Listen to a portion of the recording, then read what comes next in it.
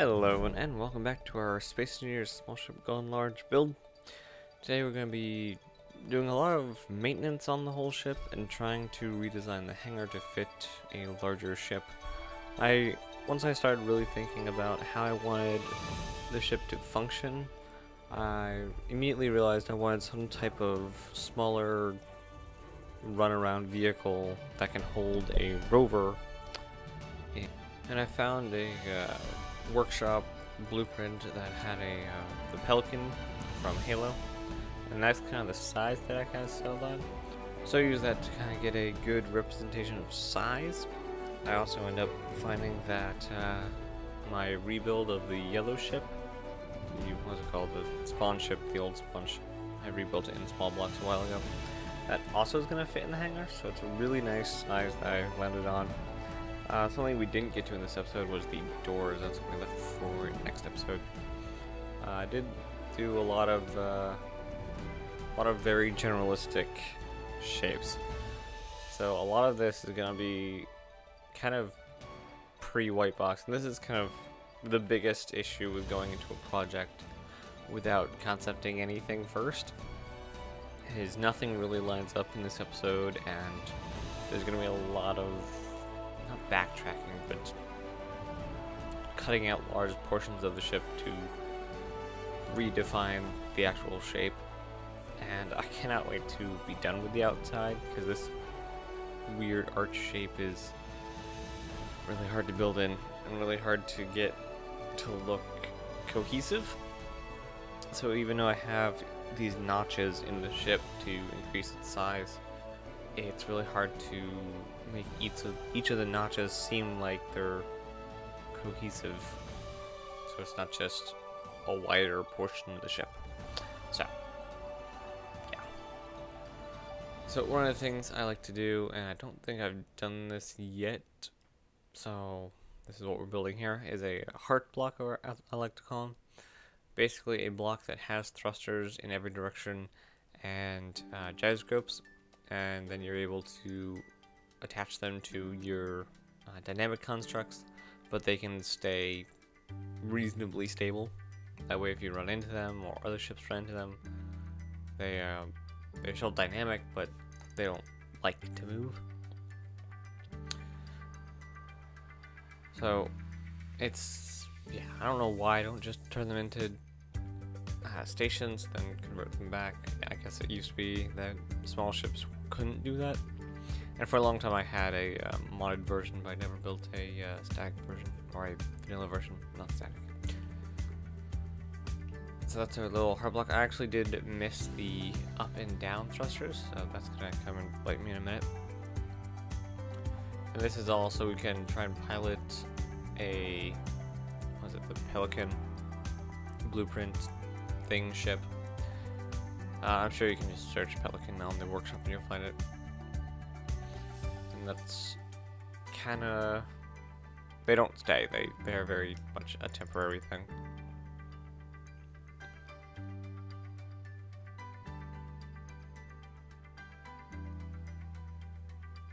We also had to modify it slightly to get the chair to actually fit. It's fine, I only needed the exterior dimensions.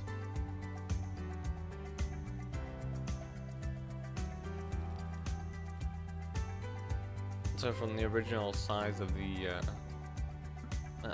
area that we took out, and we are making the walls slightly higher. I don't know if we made it taller at all, but it was just kind of slightly more in almost every dimension.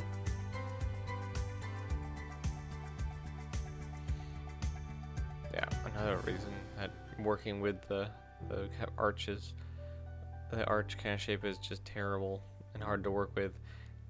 If you don't remember to put corner blocks in with every slant piece, with every slope, you end up with giant pieces falling off of your ship because it was a corner piece and they weren't attached by anything else. Not so fun.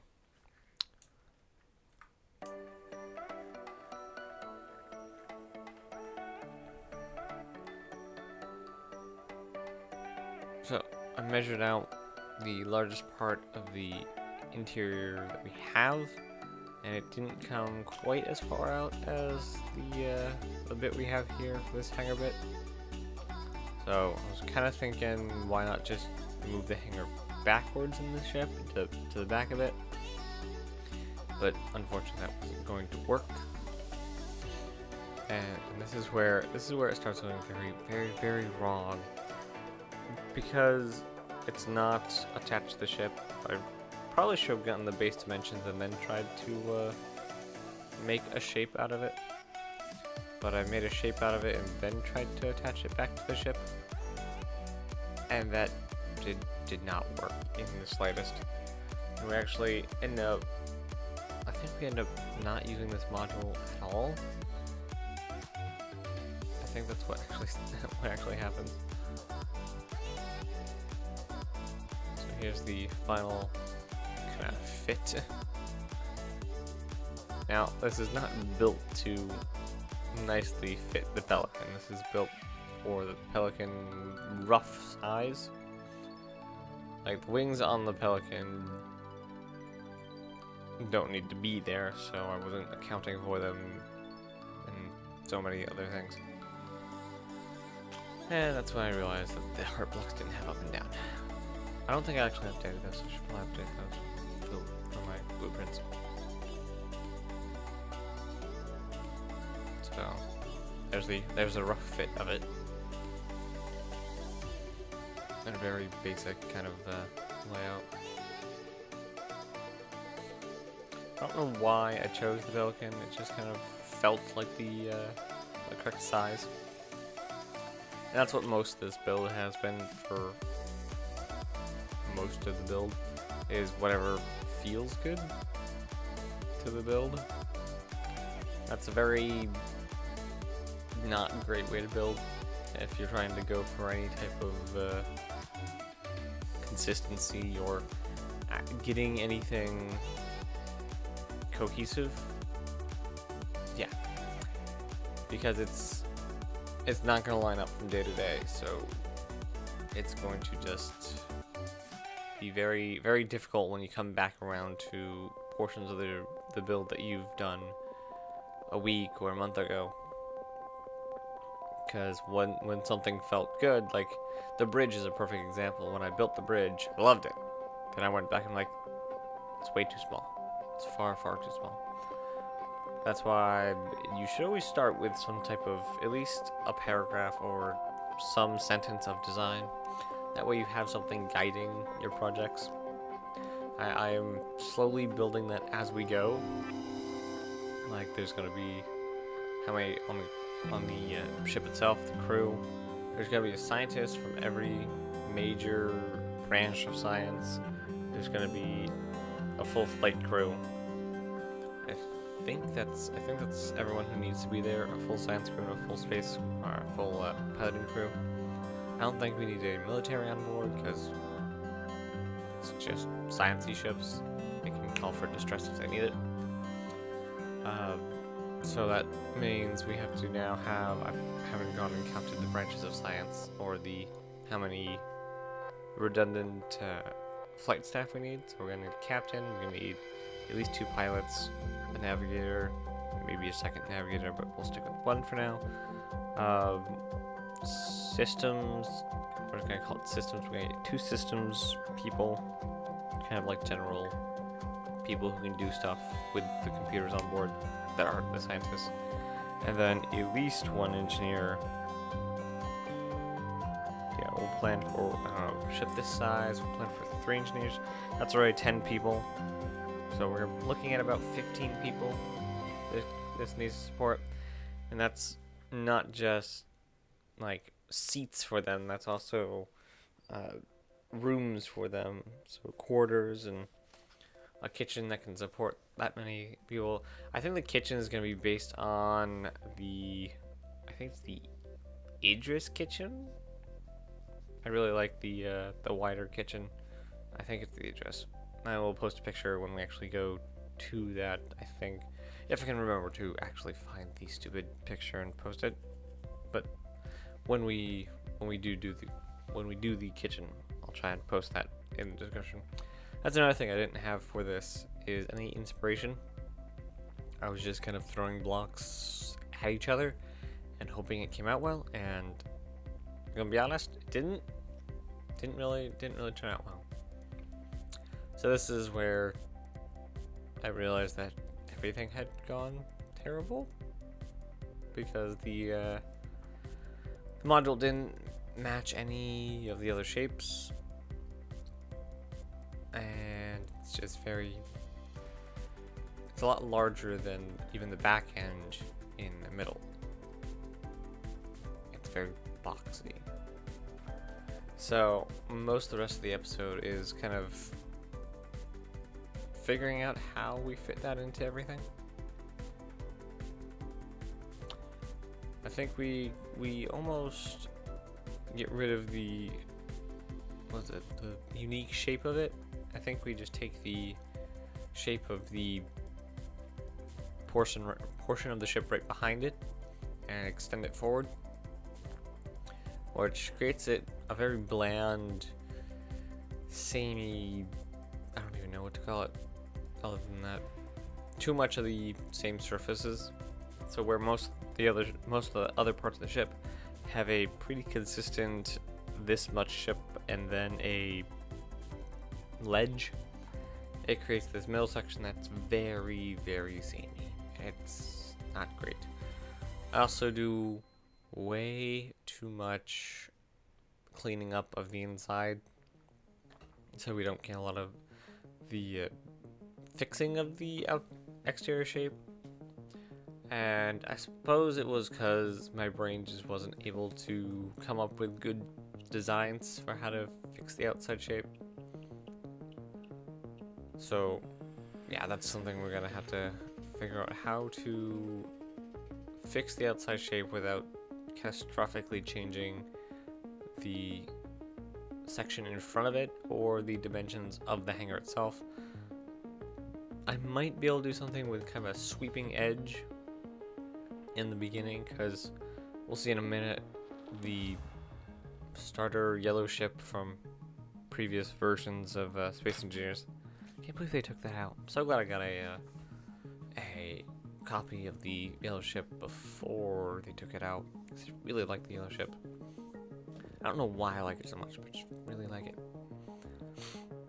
So here is the test. I think we actually ripped the roof off for this test, and we're gonna be, I don't know if it's gonna be the next episode or the next episode, but we'll be making some bespoke mechanic doors,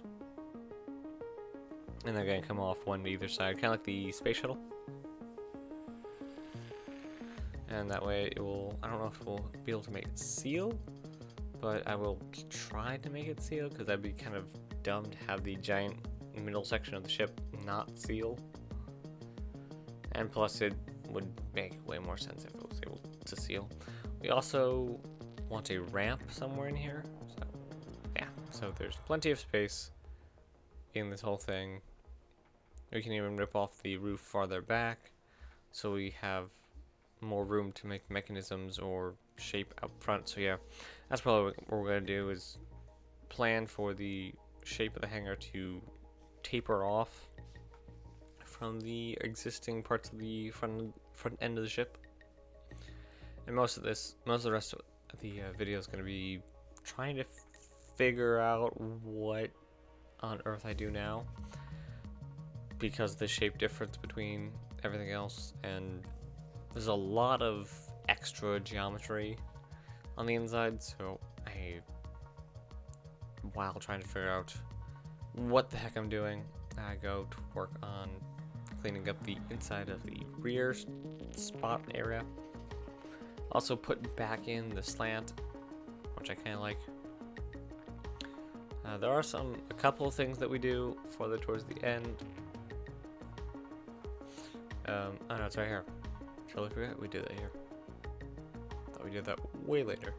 Anyway, so we take the side of the hangar, and we make these weird kind of struts support things, and we're able to make a giant, I think it's 15 or 20 by 10 windows just massive windows, and that will give the higher class kind of feel to it, being it's glass, but it also gives the industrial kind of look, like I was saying in the last episode.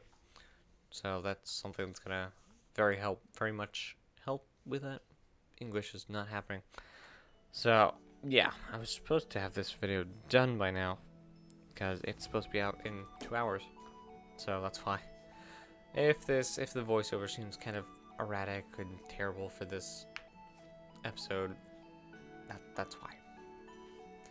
So there's a piece of glass, and I realized that it's one block too short, so I have to go and rip out everything. And it's, I think, 4 blocks from front to back too short. Ugh. Yeah. So much. Yeah, this is the prime example of going into something without a plan. It was bad. But it should be much better in the next episode, and I've been scared of this project for kind of this week, because I don't want it to end up like every other ship, and just a burnout kind of scenario, where I don't want to touch the ship. So I'm trying to kind of bounce around different parts of it to make sure I don't get burnt out, but yeah, the more I work on it, the more details I have to figure out, the harder it is to figure out details. So we will definitely see. I need to figure out how to take a break from this for a week or two. I'm not taking a break from it this week, so there will be another episode next week. I don't know what to do in the meantime. So we're gonna try and have a catwalk kind of shape. So 2 catwalks on either side of the hangar. I don't know how much that's going to interfere with ship's landing. So it's like, it looks like a good idea, but functionally it sounds like a really, really bad idea. So we shall see. I found I had this entire little cubby over there. And there's a lot of extra space back here. When we were trying to figure out how to break up the shape of the back end, I just was kind of making lots of, not random blocks, but blocks on top of blocks to build it out. And so this is figuring out, we have almost like twice as much space as I thought I had back here.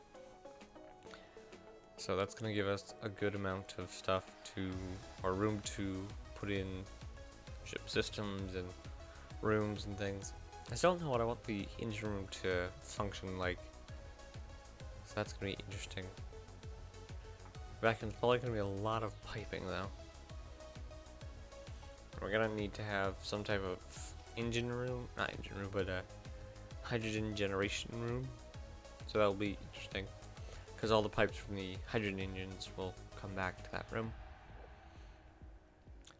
So this is trying to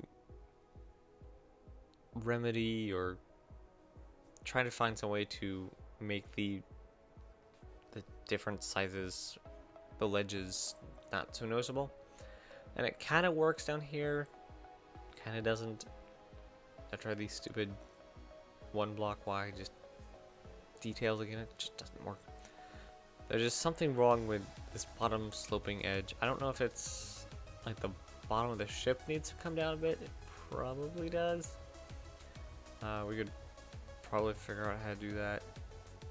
I also add these, I think it's here, these much wider kind of areas. I thought it would be really nice to have some quarters in here, for the simple fact of it'd be really easy to put in some windows. And that's one of the things I want to be very prevalent in this, is use of windows. I was actually watching a video about the 600i from Star Citizen, and it was so they were explaining that in these luxury ships there should be more windows, because windows. And in Star System, they're apparently super strong windows. So I tried making a little edge that went horribly. Yeah. Like I said, I was just kind of not sure how to reconcile the largeness of this section with the rest of the ship, especially the front end. So yeah, probably doing some tapering in the next episode, which means we're gonna move the weird strut things down, but it'll be pretty simple because I can just cut a block around them and then be able to just move them aside. But that is all I got for you guys today. I hope you have enjoyed this episode. Be sure to like the video if you liked it, and I'll be back next Monday for the next episode. So subscribe if you haven't already, and leave a comment about any suggestions you have for the ship, and any kind of other things I should try with the thing, and what you guys think of the project so far. But I'll see you guys in the next one. Bye guys.